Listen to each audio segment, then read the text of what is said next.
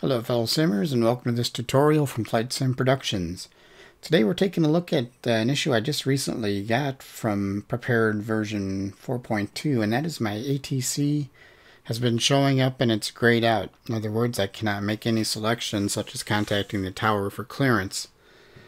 I noticed on the forums that several folks have been having the same issue, and there are a ton of different options that people have given to work around it, and for some reason none of them worked, and this was the only one that I could come up with, and hopefully it'll help you out.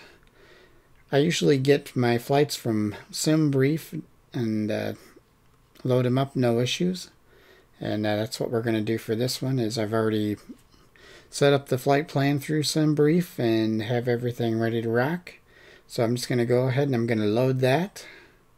It's this one up here, from Montreal to Boston.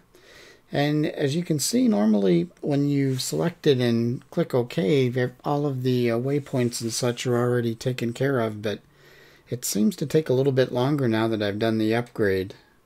And I'm not sure if that's because of an upgrade through Active Sky. I've not added any new aircraft, so I'm not sure if it's a prepared thing or an Active Sky thing, but eventually it does pop up like this, and you know, you're back to normal and everything looks like it's going to be fantastic. So we click OK, and it's asking you where you want to start your flight at, of course. The next, what we're going to do is we're going to change the aircraft, because I don't think I need to fly an F-22 Raptor. I am going to go ahead and use an aircraft that I'm working on the next video for that I'm doing. That's the PMDG 737, and it's a WestJet livery. And I have that marked as a favorite.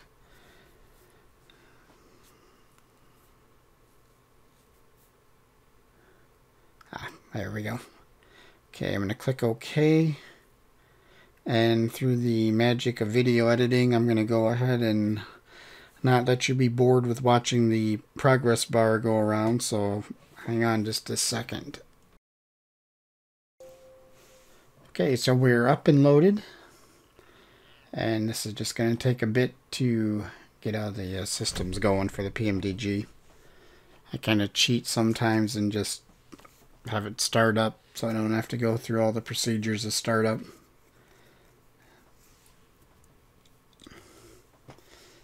Okay, I'm going to go ahead and click the ATC, and as you can see, it's working now for me.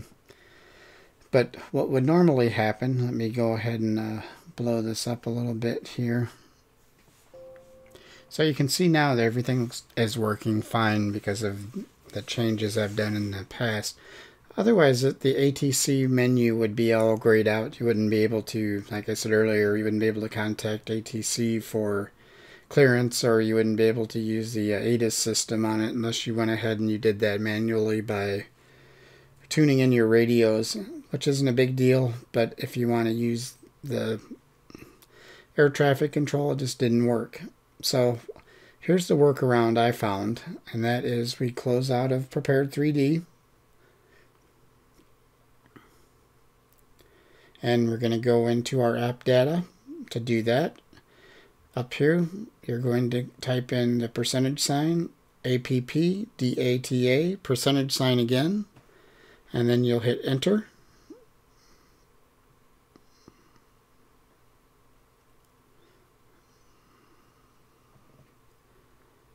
And we're going to scroll down to Lockheed Martin.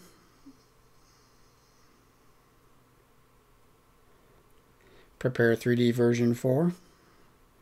And then we're going to find our config file, much like FSX.